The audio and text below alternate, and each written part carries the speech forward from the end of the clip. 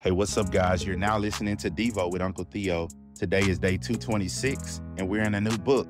We're in the book of Jeremiah, and today we're going to cover chapters 1 through 3.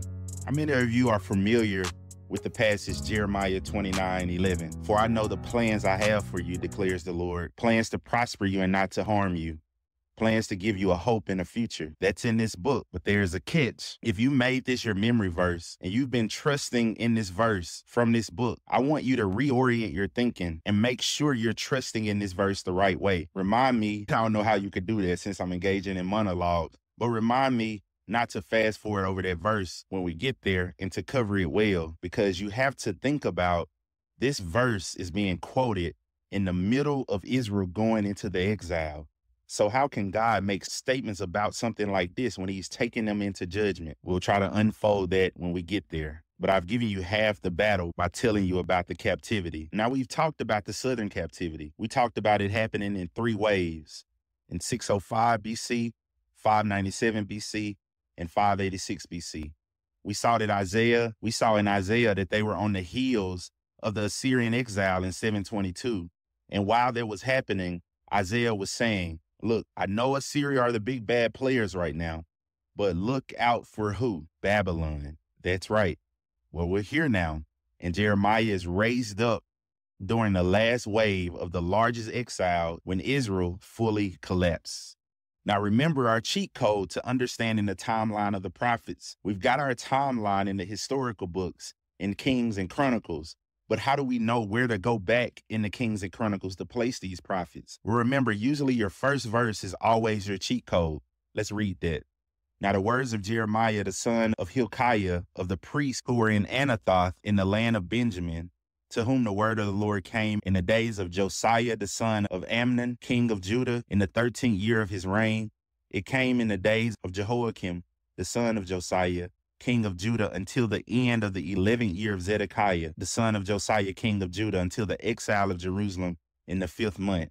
And so we get the span here of the last few kings of Israel. So this lets us know that Jeremiah's ministry spans at least 5 decades across multiple different kings. And remember, what helped you with that is verse 1. And so that's always how you tie your prophets to the historical narrative. Now we get a little more background about Jeremiah in verses 5 through 9. Before I formed you in the womb, I knew you, and before you were born, I consecrated you.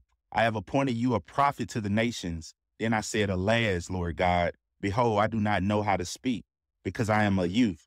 Mark that down. This is a key point. Jeremiah is young. He's estimated to be between 20 to 25 years old. Some people get more exact and say 21 years old. But the Lord said to me, do not say I am a youth, because everywhere I send you, you shall go, and all that I command you, you shall speak.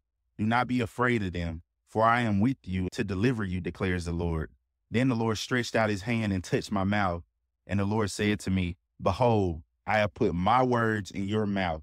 And so God has raised Jeremiah up for this very specific task. And this is why he's called the weeping prophet. And some take it even as far as saying Jeremiah is not only speaking God's words, he's weeping God's tears. So he has the tears of the Lord as well. Now listen, Jeremiah is going to have a rough life, but God has empowered him to suffer. Think about that. He was ordained by God to suffer, and he was empowered by God to get through it. What if God is purposed in your life to do that?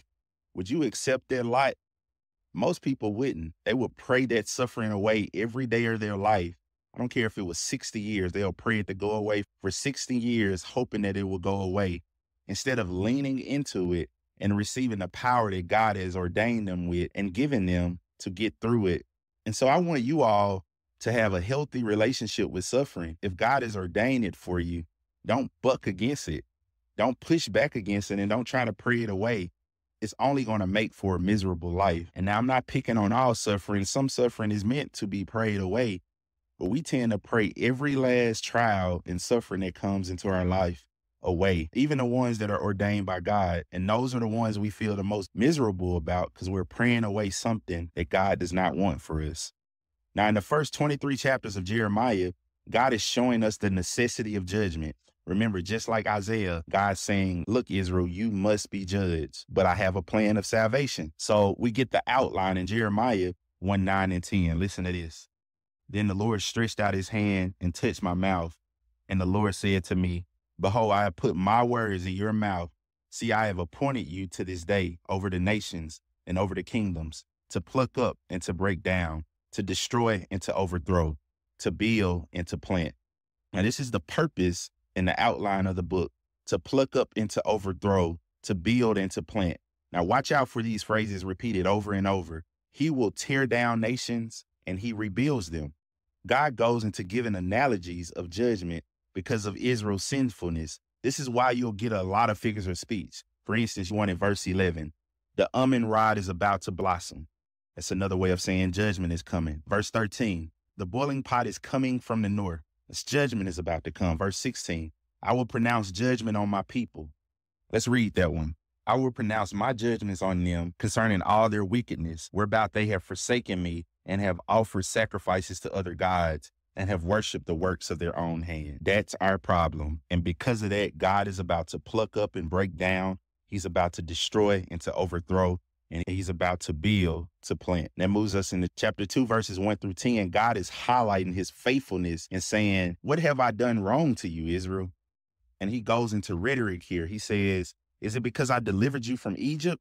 Was that so bad? You see what God is doing? He's showing that he's absolutely blameless and that this is all Israel's fault. And their sin is twofold. In chapter 2, verse 11, he gives us the problem. He says, has a nation changed gods when there were not gods? What is he saying here?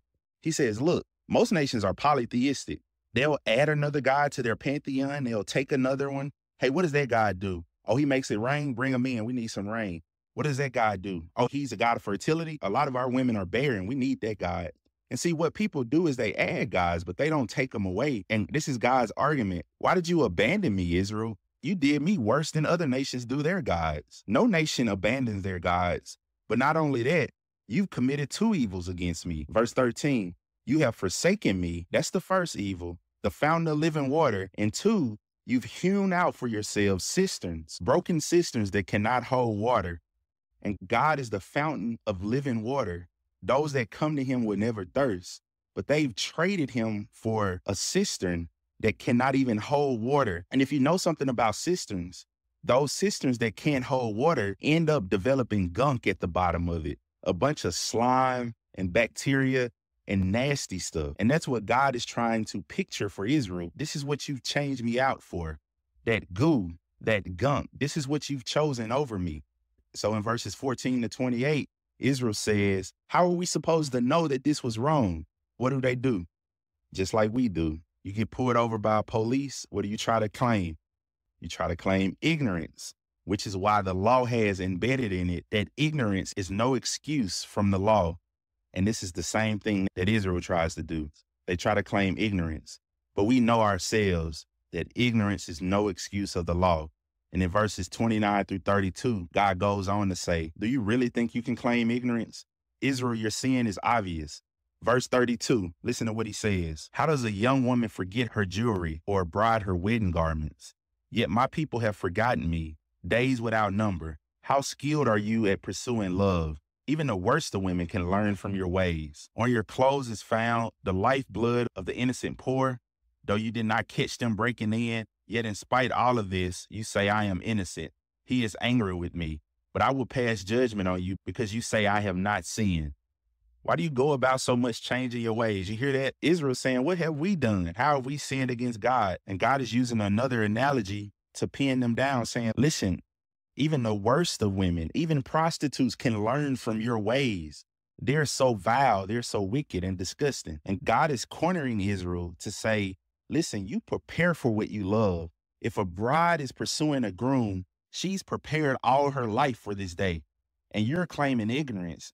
You didn't prepare for me, your groom. You didn't show me you love me. And this teaches us the lesson that you prepare for what you love. You make plans for what you love. How can you say you love God, but you won't make plans to be with him in the morning? How can you say you love God and you won't make plans to spend time with him and end your day with him? This is the fruit of showing that our love is deficient. And this isn't meant to beat you up. This is meant to tell you reality and that tweaks and adjustments need to be made because in your heart, that if you really desire something and if you really love something, you will make plans. And that moves us into chapter 3. Verses 1-5, God says to Israel, you have committed such infidelity. Is it not right for one to have a divorce? And what God is speaking here, he says, God says if a husband divorces his wife and she goes from him and belongs to another man, will he still return to her? Will not the land be completely polluted? But you are a harlot with many lovers, yet you turn to me, declares the Lord. Lift up your eyes. So you hear Israel's faithlessness, but God is inviting them to repentance. Listen to verse 11. And the Lord said to me, faithless Israel has proved herself more righteous than treacherous Judah.